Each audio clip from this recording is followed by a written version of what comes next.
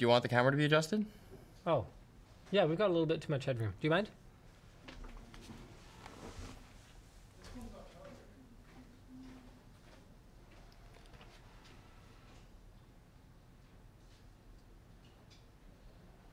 Like that? That's good.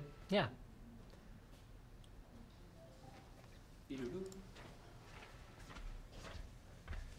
And we're live, ladies and gentlemen. Welcome to the WAN Show. Luke is cavorting about in Asia, so he couldn't join us, but that's okay. We have budget Luke. Sorry, is it discount? It's discount Luke? Discount Luke, sorry. Cavort. Jump or dance around excitedly. I hope he's cavorting. Yeah, oh, I'm pretty sure he's cavorting. He loves hanging out over there. I'm pretty sure that's the only reason that he wanted to go to Computex. Luke, if you're watching, I'm on to you. It's the only time he cavorts. Yes, the only time he cavorts. I rarely cavort, but when I do, it's in Asia. He actually can't really cavort over there because a lot of the time the ceilings are too low. Oh, I thought you were going to say he would like squish people. Like, Yeah, that's true. He'll step on them like little ants. Yeah. He really does stand out there Get back, I'm cavorting. in a very real way. So, yeah, we've got a really great show for you guys today, and I'd love to tell you about it, except my laptop is updating. So maybe James can tell us what some of the great topics we have are. We're going to talk about our favorite things from WWDC. I actually do have some favorite things from WWDC. Like, not everything was bad. Okay, so, no spoilers, though. Okay. And remember when YouTube was down last weekend? Remember when the WAN show was supposed to go up last weekend? There's lots of things. that were supposed to Conspiracy? happen. And AMD and Samsung partner up for ultra-low power graphics in possibly mobile phones. All that and more. At 11. News at 11. Roll the intro.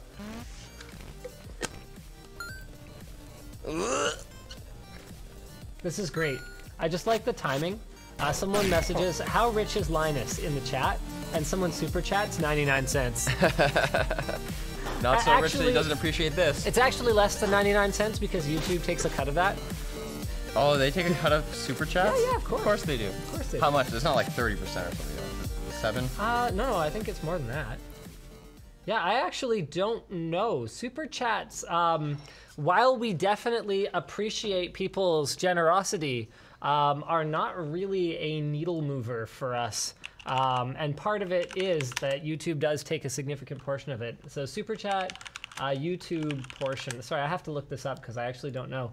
How much money does YouTube take from super chats? This is an article on Stream Geeks, and I should probably be looking it up on my laptop now that it's not updating anymore, and then I could actually share this with you. How much? I thought we were directing all the super chats to Brandon now. From super. Give No, me- that was just that one time. Hey, Give- Brandon, you got your free lunch, right? Yeah. Okay, good. Just checking. Those super chats move the needle for you? Guys, please continue super chats, please. He got a free lunch out of it, so that's pretty good, I guess. Nice. All right, how much money does YouTube take from super chats? Wow, this is a really long article for just like Search on $, a or formula. search on Yeah, percent. Control F. You have seen our 100% YouTube Live super chat, blah, blah, blah. Okay, when I clicked the estimated revenue in YouTube's analytics, it was roughly 30% less than the total super chat amount.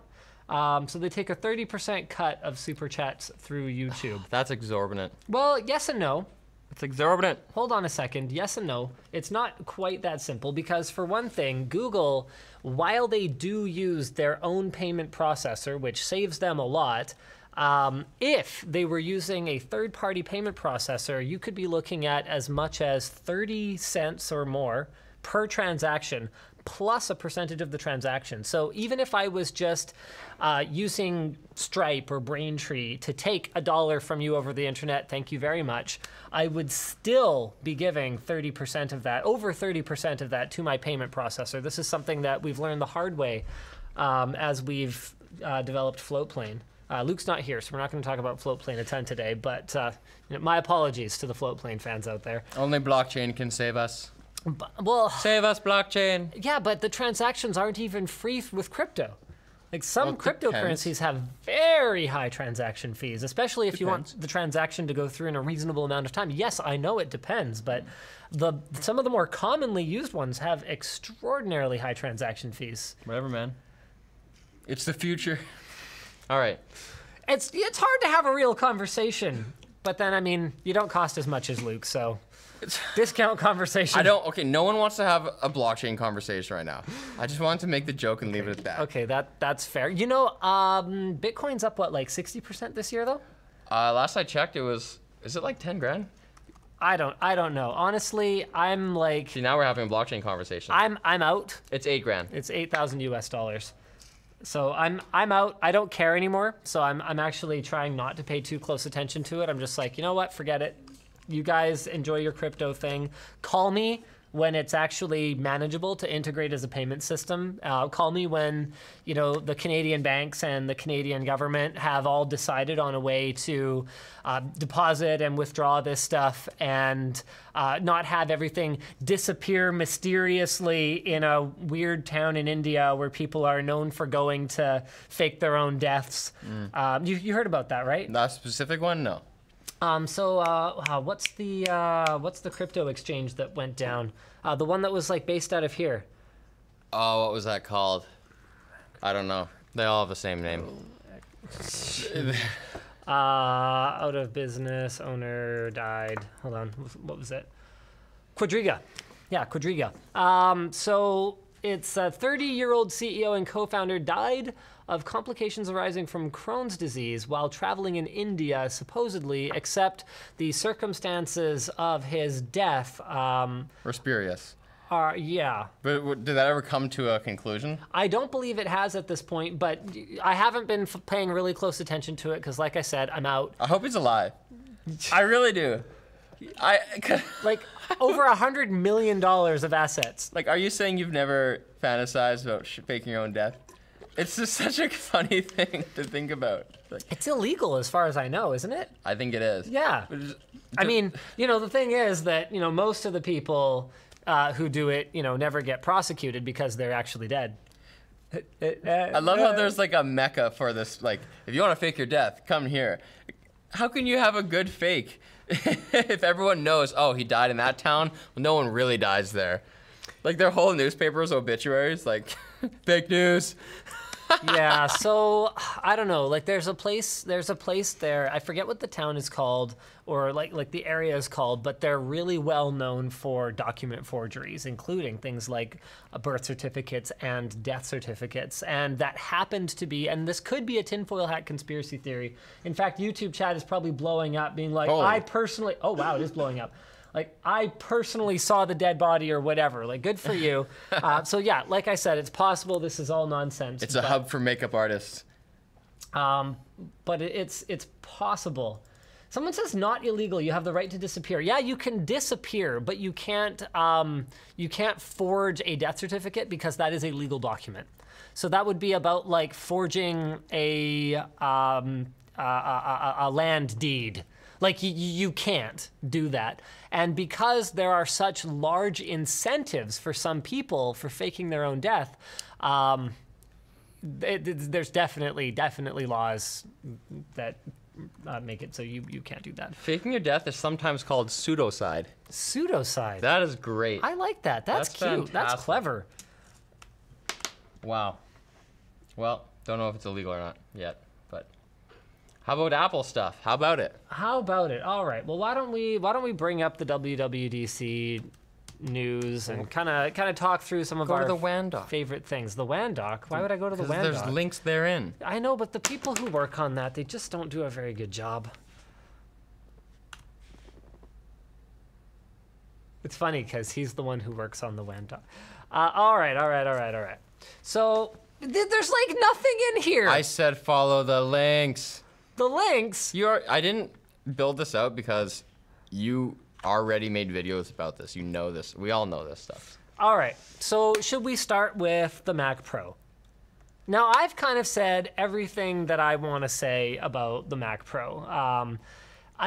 Actually, I do have a couple small corrections from the video that I made earlier this week. So I had speculated that the very low-end system configurations that only have 4 sticks of memory might not support 6-channel memory. Right, but I remember that. Right after the Mac Pro announcement, we missed it. Intel announced their 3000 series Xeon W lineup that was going to be the processors in the Mac Pro, and it does go all the way down to 8 cores, and Apple apparently confirmed that no, there will only be one motherboard.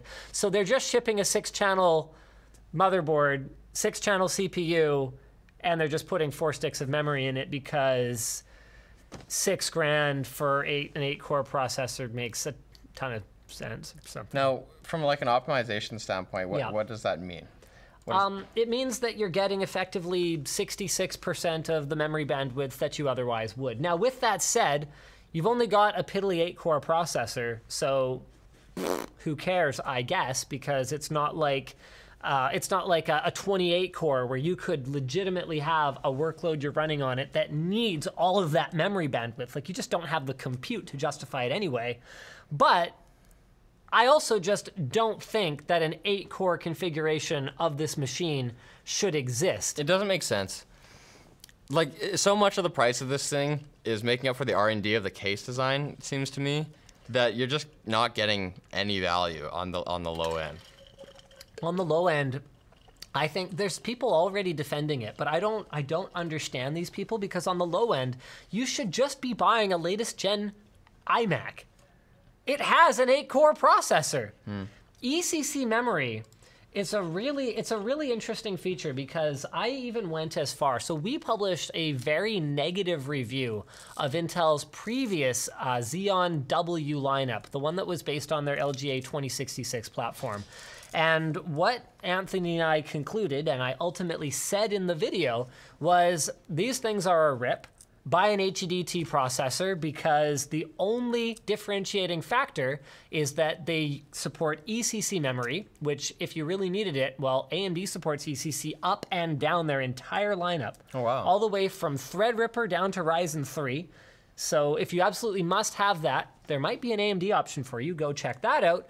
And you lose overclocking support, which, depending on your workload, might actually make sense, because you're using their C620 whatever chipset instead of their X299 chipset, which has overclocking support built into it. So we ultimately concluded that you were paying anywhere from $500 and over dollars for a trade-off in features that may or may not have any value to you. And Intel was upset about my conclusion, because they said, well, actually, Xeon W is good for workstations.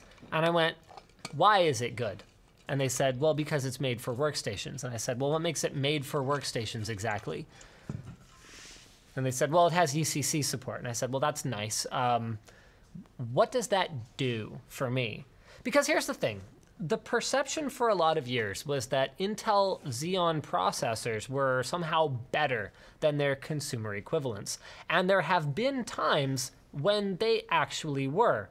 But over time, the R&D cost to make a new CPU design has become such an enormous part of the cost of a processor that by the time you've done all that R&D, it's actually cheaper to just make the same CPU and put it under 2 different brands with some features turned on or turned off. And a feature that you would turn off would never be stability. Like, it is not, think about it. It is not in Intel's interest for their Core series processors to crash once every 422 hours. To what end? So Intel can talk about how Xeon W is really stable. But if you ask, well, is Core i9 not stable? They just kind of, yeah, it's stable, and it is. So what I asked them to do was, okay, guys, let's talk about ECC. I want to do a video where you guys take me to, like, Sandia National Lab or something, and we simulate a solar event. We flip a bit. We actually flip a bit on a memory chip and show that this system recovered from it and this one didn't. And they were like, we can't do that. Like, they physically can't do that? They don't have the instruments to do that? They wouldn't clarify. Okay. They were just like, we can't do that. And so I said, well, then my conclusion about your processor, given that there is no meaningful demo. I also, before we got as far as like going to a laboratory and like doing this, I asked, well, give me a demo. Give me something I could do on these two machines that shows that this one is more stable than this one. And they were like, we don't have any workload like that. I kind of went, okay, thanks, guys. Like, the thing you got to understand is that ECC does do something. In the event of an accidental bit flip, it is supposed to recover from it. The thing is that each subsequent generation of DDR technology has also added more resiliency against accidental errors. So I'm not saying it doesn't have a value today. I'm just saying that it's not a value that even Intel was able to design a test for me to be able to demonstrate. So at least the people I talk to there. If anyone from Intel's watching and knows a way that we can do this, yo, HMU, as the kids say, right? I'm almost as old as you now, man. Yeah, well, fair enough. Yeah, and you're going to be, wait, is that public knowledge or no? Yes. Oh, okay, and he's going to be a dad, too. Yeah. He's going to be the second dad at Linus Media Group. I was going to say second parent, but my wife works here. She's also a parent. That's true. She's very obvious. Get it? She's a parent. Oh, that was great. Oh, I'm going to let that wash over me for a second. Yeah, so it's like a feature that is over-serving most people and being disrupted by the same company's other features. Yes. Anyway, I forget where I was going with this. Right, you should just buy an iMac because it's a faster 8-core, even thermal throttling. I think it's still faster than this this Xeon W because whatever or something. And then that even ignores the iMac Pro, which starts at $5,000. And I think, what does its core count start at? I feel like we need to go look at that now. iMac Pro, Apple, USA. I don't think this is going to take me to the US site. No, it's not. Well, whatever. We'll just do it manually. Thank you very much for that. Oh, the prices? I love how this stuff is. You don't always need the prices automatic. right now. No, I do need the prices because the Mac Pro is going to start at $6,000. So if we have a look at where the iMac Pro starts, because remember, these are not the same processors. They fit in an entirely different socket. But from a performance standpoint, I don't believe Intel has changed anything. Like clock speed for clock speed, core for core, they should be quite similar. So let's go ahead and have a peekaboo at what we get for this. So we get a 3.2 gigahertz Xeon W that turbos to 4.2. And what do we get with the Mac Pro? We get a 3.5 that turbos to 4.0. So let's configure it. We've got $1,000 to spend because they both come with 32 gigs of RAM in the base configuration, and this one has a 1 terabyte SSD out of the box. Of course it does. Right, so we can add another 2 freaking cores. And I'm not saying the iMac Pro is a perfect machine. I'm just saying it also happens to include a display. With a stand. And it'll outperform the base model Mac Pro on paper. We will have to actually test that. We might have to crack open our iMac Pro again. Oh, stop cracking it. Put different processors in it. Stop cracking it, please. Oh, I know. And just, oh man, I think the graphics card is the most embarrassing thing about this stock configuration. Really, a 580X. Let's fire up lenewegg.com. Now, I know it's a Radeon Pro or whatever, but you guys got to understand, that is a... Is that just binned No. That is just a driver switch that AMD flips. Oh, it is the same bloody card. 580X. Hold on a second. You're not typing. Yeah, I'm working on it. So what does a 580X cost these days? Here's an MSI Armor, whatever, $200. We're talking a $200 graphics card in a system that costs $6,000. So basically, the message that Apple is sending with this base configuration is, buy this if you're the kind of, ego images everything moron that wants to have a Mac Pro as a status symbol, but actually doesn't care at all about what's under the hood of it. At all. Yeah. That's the message. It's like being like, oh, I need a Mercedes to impress the ladies. And everyone else is like, yeah, it's the cheapest one. Yes. But as long as the ladies don't know that, I guess you're good. Then you're good. So as long as you're still great cheese. Ladies who aren't into cars. What else did I want to say about the Mac Pro? Right, okay, so we know it's all the same socket, so no, you don't get a different motherboard, it's just stupid. And now I've had people say, well, what if you want to upgrade in the future? Well, then you should use your current machine for now, and you should upgrade when you order. Because upgrading computers is very rarely a good idea. Now, I'm not saying you should get the, most loaded out memory configuration. In fact, there's a good chance that companies like OWC or iFixit are going to have kits that you can use to upgrade that stuff for much cheaper. I'm just saying that you're basically buying a processor that you then are just going to put in a bin, and trust me, no one else is going to want it, because the kind of motherboard that's going to fit an LGA 3647 Xeon W is going to cost $500, $600. Nobody buys a board like that and puts a cheapo 8-core processor in it. That's stupid. It's an imbalanced machine. That's my point. It's $6,000. It's got a throwaway processor, a throwaway graphics card, and memory that, honestly, let's see, it's 32 gigs, so what is that? Is that 8 gig sticks? So that limits your total upgradability as well, because it's only got 12 memory slots. So 32 times 3 is what, like 96? 96 gigs of RAM. Like, that's probably lots, but you're better off getting 16 gig sticks because that doubles the overall expansion. Like, if upgradability is what you've got in mind, don't buy parts that you have to throw away and that no one will ultimately want. So why do you think Apple makes this SKU? They make this SKU for the ego people. Like, do you think it's their most profitable build out? No. No, I think they're absolutely... But it's just because people will buy it? I think that they are trying to maintain not just a profit margin, but also a GP dollars profitability to this product, because what do you mean by GP dollars? Gross profit dollars. Okay. So they just want to have coverage as wide a swath of the market as possible. Yeah. So they want to hit the lowest price point they can while still making what they would have expected to make, regardless of which SKU they sell, on the core components that they're selling, which are ultimately the case, a license for Mac OS, which is ultimately tied to the main board, the logic board. But if that's the case, then if this product is overlapping with performance-wise with the other products, as you just showed us, then it's cannibalizing those other products.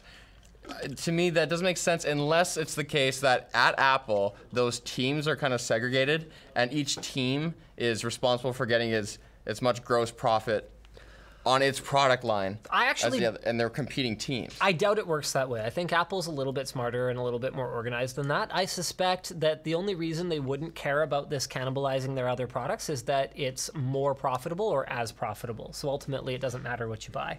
Okay. And I would suspect, based on the loadout of something like an iMac Pro, I suspect that this is a higher margin product. Even if they are assembling it in the US, as I think they had committed to doing. Don't quote me on that, though. Okay. So yeah, they just have a base amount of GP dollars that they need to make in order to make this product make sense for their shareholders. And, well, screw you. You get to buy a config that doesn't make any sense. Because remember, too, imagine this. Imagine if it didn't start at 6,000. Okay. Imagine if it started at 12. 13,000. Okay. People would be outraged about that, too. And instead of it just being nerds like me that are going to break down the spec and go, well, this is imbalanced, this doesn't make sense. You've effectively bought, that X-Forma case that we showed, the like $1,300 case, and put an entry-level CPU and graphics card in it. Like, you're an idiot. The people who are mad right now are the giant nerds.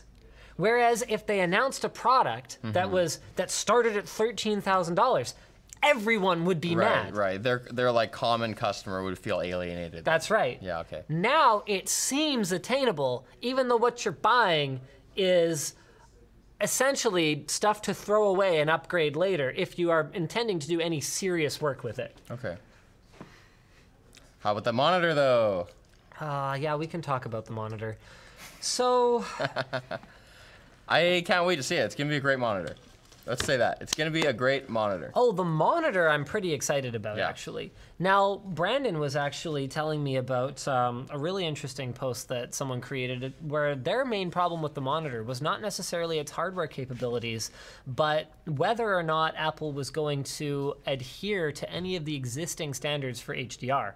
Because if Apple comes in and says, okay, we're competing with the Flanders of the world, you know, we're talking $30,000+ displays.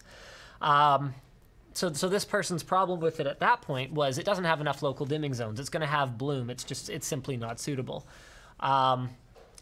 Versus if Apple was coming in and they wanted to compete with sort of the more average creation monitors, they were saying that, well, Apple needs to just be aware of and adhere to standards like HDR10 that already exist instead of, you know, forging their own path with this, what do they call it? XDR, Extreme Dynamic Range, or something like that. I can't remember exactly what their wording was for it. Now I think that with, like, Apple isn't perfect, but they tend to be good at designing an end-to-end workflow. What I suspect is that right around the time this Mac Pro launches, they're going to have some new workflow tools within Final Cut, within macOS, that are going to make working with HDR content easier. And I think that they're going to have to acknowledge that there are standards like HLG, HDR10, Dolby Vision that already exist and that they have to make their tools work for. I am not as pessimistic as that person was. But I also am not as well versed in it as they are. So I'm going to be really interested to see how this goes and how long this display is even that interesting for. OLED only has to get a little bit brighter to make more sense. Because remember, it's high dynamic range, not necessarily how many nits you can pump through a display. So OLED only has to get a little bit brighter before, for myself, I'd rather be creating on something that has no bloom. And 576 zones? I don't know. 532? I can't remember how many it was, but on a 32-inch. Yeah, that's a lot of zones on a 32-inch, but it's sure as heck not an emissive display technology. We checked out a display with 512 zones just yesterday. On a 35-inch. On a 35-inch, and so it's not quite an apples-to-apples comparison, but would you say, based on what you saw, that Apple's 500 to 600 class display on a 32-inch is going to be sufficient for like real color accurate, contrast accurate color work? No, it depends on. Okay. Well, it depends on the aggressiveness, because on the display that you and I looked at, which was the PG35B, sometimes known as BQ, it had such aggressive local dimming that there was always bloom, and you could really see when you move the cursor from one little 1 inch zone to another that it was. You missed when we were playing Tomb Raider, didn't you? I played it myself earlier, but I wasn't there. Did. I wasn't there with you. Did you play any scenes with really high contrast? A little bit. Okay. I didn't notice any problems when I was gaming. Okay, because I was really impressed with how well it did when gaming. It was only when... On the desktop, it sucked. I think sucked is probably about the right word. Yeah. Yeah. Yeah. All I'm saying is, like, even with that many zones, 500 zones in that size, they're still, like... They were about an inch by an inch. They're still an inch by an inch. That's still pretty big. It's big, yeah. And Apple's is going to be smaller, but not that much smaller. Not that much smaller. No, like maybe 0.8 of an inch or like, 0.85 of an inch. 10% smaller or something like that. Yeah, so, because remember too, we're talking about a 35-inch display, but it's a 35-inch 21:9 display. That is not, in terms of actual display surface area, that's not as much bigger as it sounds compared to a 32-inch. Is it 16:9? 9 or 10. I actually don't remember. But you even see bloom on OLEDs. I think it just has to do with the perception of the eye, though. That's true. That's true. You do see some bloom on OLEDs, but like you said, I think part of it is just... the eye's contrast capabilities. Yep.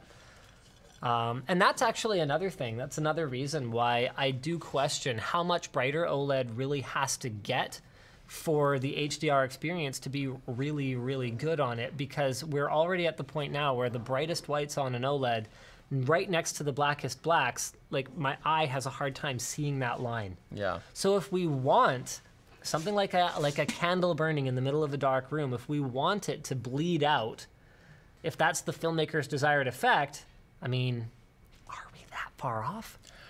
I just don't know how much more work is going to be put into OLED, because it seems like micro LED is kind of looming in like the 3 to 5 year horizon now, and Apple's one of the companies doing it. At least they're for investing smaller. really heavily in it, Yeah. as far as the public is aware, anyway. Yeah, I don't know how big of displays they're planning on making with it though. It's supposed to be pretty scalable though, right? That's one of the selling points of micro LED, I believe, Yeah. is that it's kind of like you can just scale it up or down. Now, this was a really fun conversation that I actually had with some of the folks at NVIDIA, and I don't believe, there's nothing about this that would have been off the record or NDA'd or anything like that, but I was, and pardon my ignorance, every once in a while I get something completely wrong. So I was under the impression that when we talk about micro LED technology, you know what, we really need to do our sponsor spots, because we do. we are running out of time on the WAN Show here today. So don't let me get into that. What right a cliffhanger! Sorry guys, I'm not doing this to you just to like be a jerk or anything. Turning blue here. Okay. Holding my breath, waiting for you. Sponsors are Honey. Join honey.com and start saving on your internet shopping today. It's free. And those of you who downloaded Honey from our link have already saved over $100,000 in the past few months. I forget what it was, but I bought a higher ticket item online recently and actually saved like $100 because of Honey.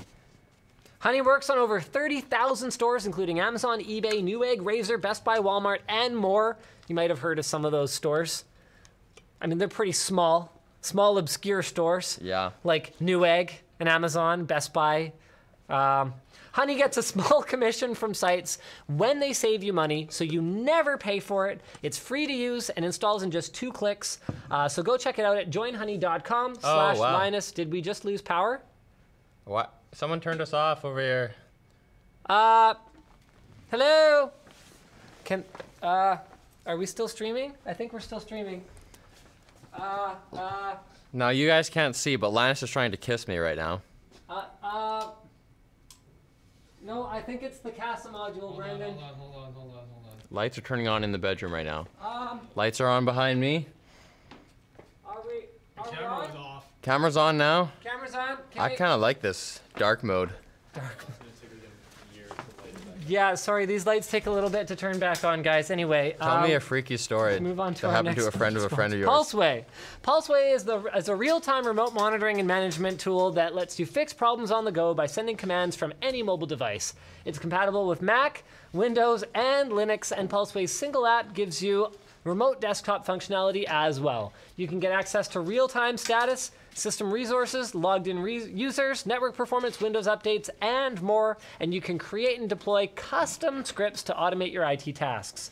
It allows you to scan, install, and update all your systems on the go, and you can try it for free at pulseway.com or at the link in the video description. I love those guys. They have the best ads. Finally, we've got Rover.com. Rover.com lets you find qualified dog sitters, walkers, and even overnight care near you. You can arrange a quick meetup before booking, and you can book through their website or the app. You can get photo updates to see how your pup is doing throughout their stay, and each sitter has received a background and identity check. It's backed with the Rover guarantee and 24/7 support from Rover.com if anything goes wrong. Just book through our affiliate link at lmg.gg/WANRover to get $10 off for first-time users. Yeah. And they're available in Canada because one of our people used it. Oh, really? Yeah. Oh, that's cool. Very cool. All right. So let's go. What was I talking about? Dang it. I You're always do about to this. tell me Oh, yeah, the thing NVIDIA about thing. micro LED. Okay. So every once in a while, I get something completely wrong, and micro LED is one of them. Okay. So my first exposure to micro LED in the real world was Sony's. It burns! That's pretty hot. That's pretty hot. Is there a reason we don't just turn on the normal ones? Turning on, they just take. Like, Oh, are you sure? But I don't know if they're turning on. I don't know if they take 10 minutes. I think we'd see them glowing by now. I don't think they're on. I'm happy with this. It looks cool. Yeah, all right. Dramatic. So my first exposure to micro LED Although I'm not the one looking in the light. was with the Sony Cletus display. Yep. And have you heard of the Cletus? Yeah. That was at CES. Oh, did you see it?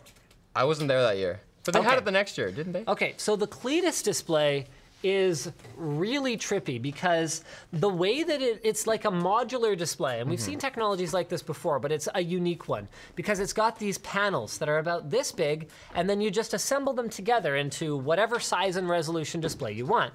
Now that's not unique. What's unique is that the Cletus display uses an emissive display technology like OLED, except it's not OLEDs, it's micro LEDs. Okay, so they've got these tiny, tiny micro LEDs, red, green, and blue, and they emit directly from the display, so there's no backlight or anything like that, but the way that they achieve near perfect blacks on a Cletus display is that, I forget what the exact number is, but it's over... like made of black dots. No, it's Isn't not. there like a bunch of black dots that you can see if you go really close to it? No. Is there like an illusion when you back up? It's a little bit different than that. So they actually allowed me to go up to it. Here, I'm just gonna Yeah, I bring up remember the page everyone was tense. I'm like, no, don't go that close. Okay, ultimate picture, blah, blah, blah. Where is it? Okay, where's the, here we go. Okay, right. So the reason they can get nearly perfect blacks out of it is that 99% of the Cletus display doesn't emit light. Weird. It's actually black. So you're looking at this giant display made that emits light. They're micro LEDs. They're super bright, but they're actually tiny. They're micro LEDs. And all of the area around them is just black. Are they clustered or are they spread out with lots of black in between? They look like this. Yeah, okay. Yeah, so you've got a red, green, and it's either a blue or a yellow. I actually don't remember. But you've got 3 subpixels for each pixel, and the vast majority of the display is actually black. But because of the way that light spreads from a source, you actually have to get about 18 inches from the screen in order for, and it's weird, your eyes like go weird as you move through the threshold. Kind of click in. And then all of a sudden you go from seeing the entire image, which has no perceivable gaps in it, to seeing just these dots, and they don't look like anything. They That's just look so trippy. It's so weird. Okay, so I thought that micro LED displays were specifically this technology.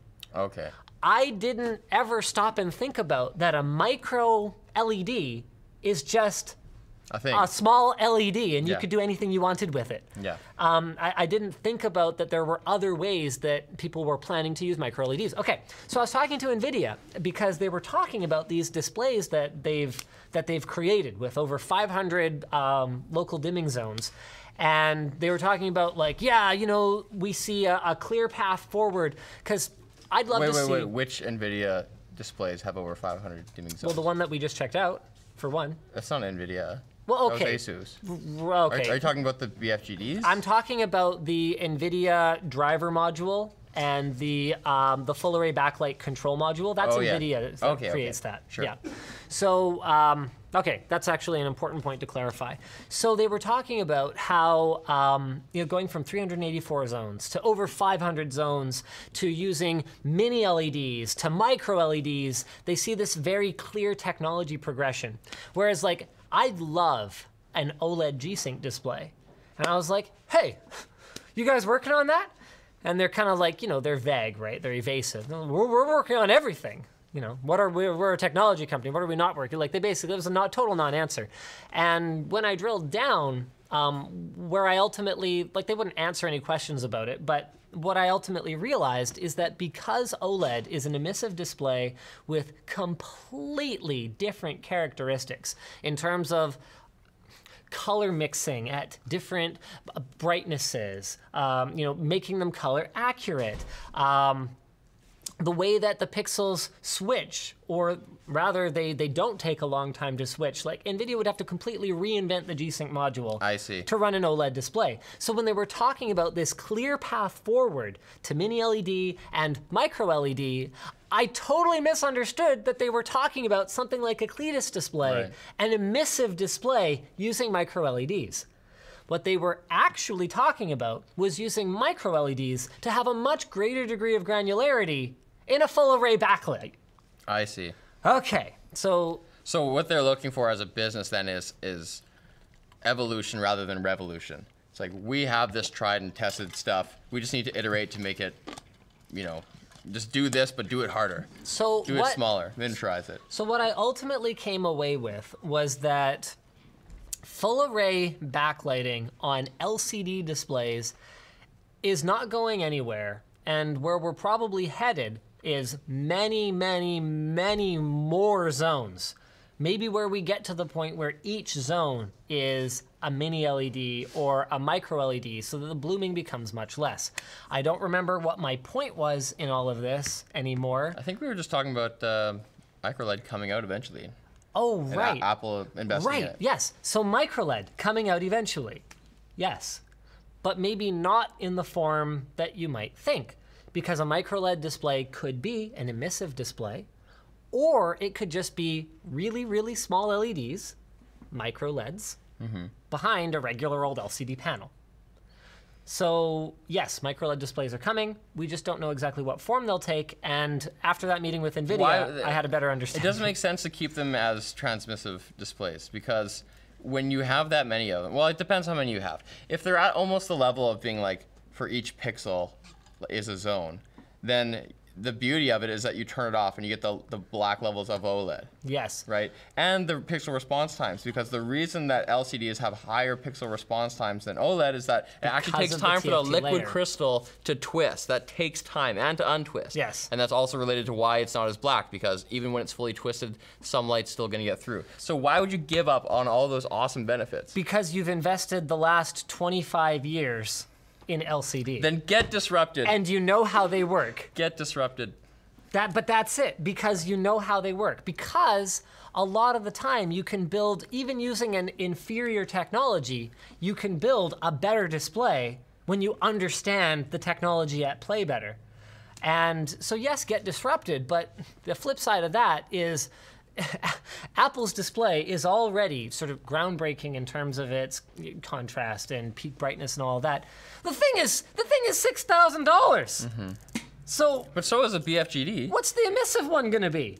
That's exactly my point. How disruptive is that technology gonna be if it costs 50 grand or whatever? You know what I mean? Well, they should eventually. It depends. They could end up in phones. It'd be great in your watch. Yes.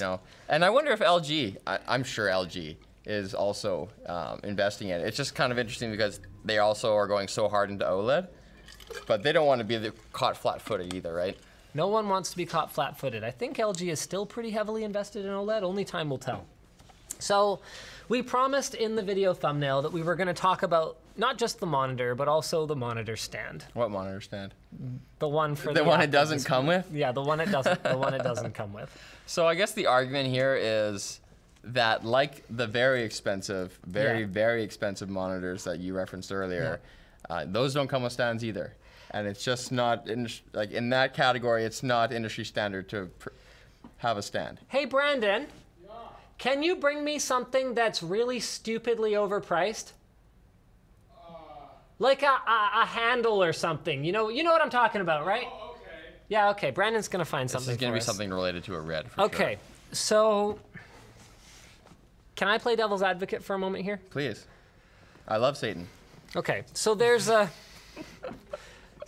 You got something for me? I have two things. Okay, yeah, that, yeah, what Or else you got? this. How much is this? $12.95 for two. This is $12.95 for two? Okay, wonderful. How much is this? $2,950 Is that still how much it costs? Yeah. US or Okay. Canadian? US. Okay, $3 grand US. all right. This is $3 grand. Okay, so we got a couple things here. Okay, so when I buy a product, my understanding is that it should come with pretty much everything that it needs to function, right? Okay. Okay, that's a very consumer-centric point of view. Now, I would say that if I were to graph out now that I have experience in the professional world, if I were to graph out my expectation of like a cost versus included accessories curve, okay? I would say as the cost approaches 0, your included accessories go down. You expect a more bare bones experience. So, as the cost approaches 0. As the cost of my original purchase approaches 0. So if I buy the cheapest phone on the market, I'm not that surprised it doesn't come with some headphones.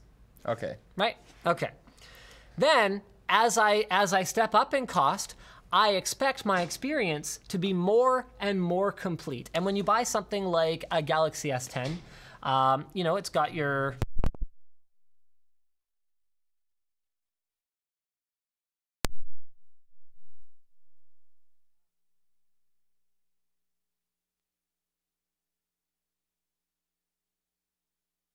UPS on here, do we? Yeah, not? we do. Theoretically, we're live, but the camera's dead. Can you guys make sure the camera's going to turn back on? Oh yeah, it's back. camera's on. Okay, Nice. I'm sorry guys, we just had a short blackout. It's called a brownout. No, it's called a brownout when it doesn't actually cut. Oh, when it just goes. Yeah. A short blackout. Yeah. Wow. We have to have a good name for that. Hey guys. A mini blackout. Sorry, what was I talking about? You were describing an inverted parabola. Okay, yeah. So basically, you know, I expect to get my headphones and they'll run bundles and stuff. So maybe it comes with a micro SD card for expansion and blah blah blah blah blah, and a fast charger. You know, like accessory bundles. Okay. Well, unless it's an iPhone. Yeah.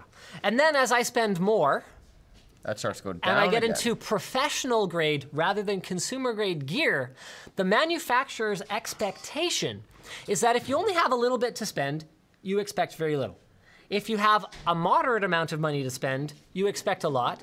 And if you have a lot of money to spend, you probably don't care about the crap we were going to include anyway, and you're willing to pay more for a premium perfect option. So I think there's a certain level of F you've got the money anyway, pay more, that goes on when it comes to professional level products. I don't think they would say that. I think they would say that. No, they wouldn't say it. Because each piece is ostensibly so highly engineered and high quality and so expensive, and low volume. You don't want to be paying for things you don't need. That would be the way they would say it. They wouldn't say F you, but it's just implied. But if that were really the case, if they're really being altruistic, then there wouldn't be a $200 VESA adapter. It would just be standard. You could just clip it on there. Yes. Okay, so let's talk about then, so again, playing a little bit of devil's advocate here, I don't think that Apple has missed the mark with their audience at all. We are talking about a You don't think they're outraging the same person they were afraid to outrage when we talked about the lower level? I think they're going to outrage people, but I don't think those were the customer for this product at all. We're talking about a $6,000 monitor once you get the anti-glare special etched glass coating. We're talking about a $6,000 machine that it hooks up to. At that point, it is an 8% difference in cost to get the Pro stand. Or what percentage is that? Or we're talking like a 1.75% difference in cost to get a VESA mount. Right. 1.5%. That's all we're talking about. $200 is nothing. People who can afford that pay the $200. A grand. Not necessarily. Maybe they don't pee it, but maybe they can make that $200 back because this is a tool that they use for actual work. So I paid, how much did I pay for this?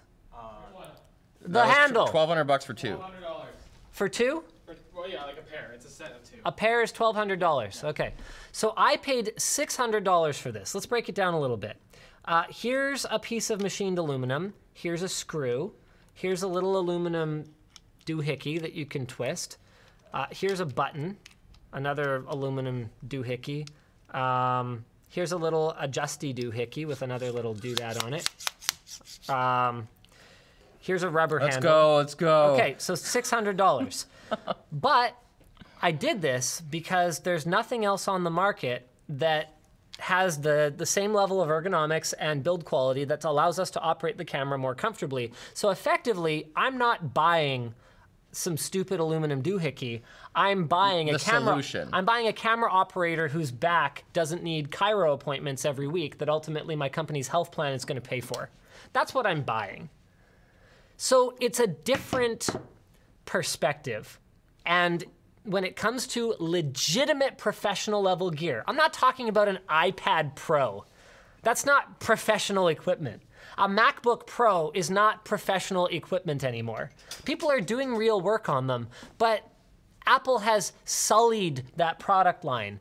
They have made it about a status symbol that you can use to browse Facebook. Hot take. More than just about actually getting real work done and delivering the best possible performance. Now, my thoughts may change when I actually haven't watched our review of the upcoming 8-core MacBook Pro, so I'm basing it on the one that thermal throttled last. Apparently, it's a lot better.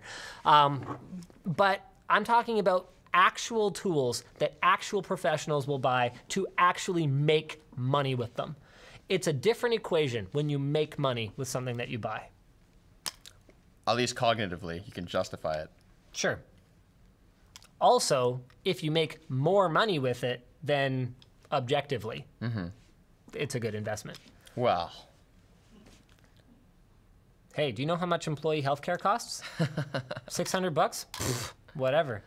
Or like if someone quit because I couldn't provide the ergonomic equipment that they need to not be in pain. Do you know how much it costs to train a person? We're talking thousands and thousands of dollars in lost productivity. What, this makes them happy? Pfft, all right. What do I care? Well, I want a better chair. What chair do you have now? I'm just joking, actually. Okay, all right. I have had a really nice Herman Miller before at work. It was pretty cool. Should we wrap it up? Is that it? Super chats? Can we do some super chats? Oh, we should really do some super chats. Just for YouTube's sake. Yes, yes. You know? Here, YouTube. Here, let's find the most expensive super chat. YouTube, can we get some? Here you go, YouTube. Here's $30 from Tynan Dugdale. Hey, Linus. Paradox Interactive of CK2 EU4 made a music video for their upcoming Paradox Con. Will we get a music video for LTX? Will we get a music video for LTX? I have to confess, I had not given that 1 nanosecond of thought. Well, I can imagine us having footage from LTX placed over music, or with music, and released as promotional material for the next one. But I don't think we're going to choreograph any dancing or get any sexy people in bikinis. We could put us in bikinis. Is that something I can make you guys do? I said sexy people in bikinis. Yeah, I mean, we're sexy, aren't we? Compared to what, Linus? BH Prototyping says, would you ever consider fully building an entire production-grade computer case from scratch for a video in the future? Absolutely. In fact... We're doing that wood one. Are we? You okayed the wood case. Did I? Did I okay making it from scratch? No. Okay. Actually, yeah, that is something that we would consider doing. It would have to be the right project. I mean, we have designed cases from scratch before. My personal rig is in a completely custom designed case that was built by Protocase. Anthony Berg, hi. Joseph Thornier, hi. Chad, hi. Hey, Chad. Blame the dingus. More free super chat. Thank you. JR Andrew Mosspack says, do you think Apple will lock out the PCI ports? I sincerely hope that they don't, at least not directly. I think what Apple will do is they will limit the availability of drivers for devices to ones that they want plugged into those PCIe ports. Just like they do with the Blackmagic eGPU. Exactly. Just like you can't plug an NVIDIA graphics card into a MacBook because Apple will not okay the drivers. To be clear, I actually had someone complaining in the comments on the Mac Pro video where I appeared to be blaming Apple for the rift between Apple and NVIDIA. To be clear, I don't. I suspect that between NVIDIA and Apple, you've got the two biggest egos in the entire industry, and it's no wonder they can't get along, and it's probably equal parts both of their fault. Actually, it's probably more NVIDIA's fault, because they screwed Apple pretty good on those dying GPUs back in the day. Carpentry says, Canadian dollars for the merch store, please.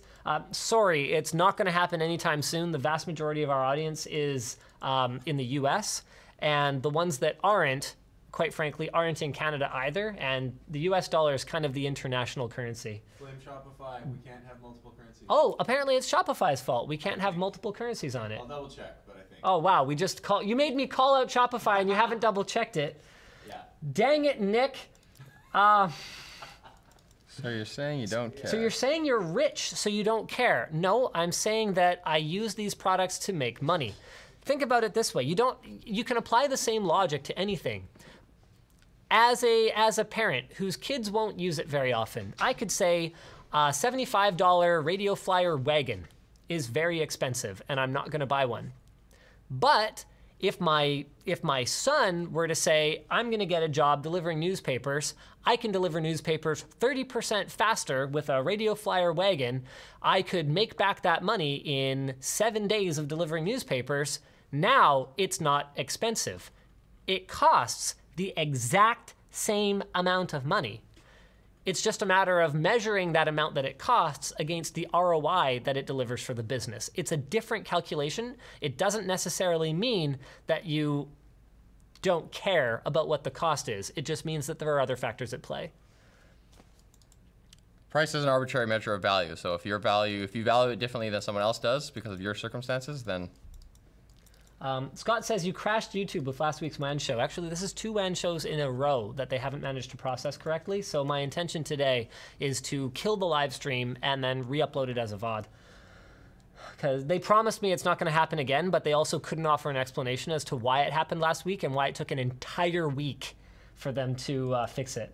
Tyler Gaming says, I'm a Linux user. Ha ha ha ha ha ha ha! Enjoy your very limited suite of creative professional software.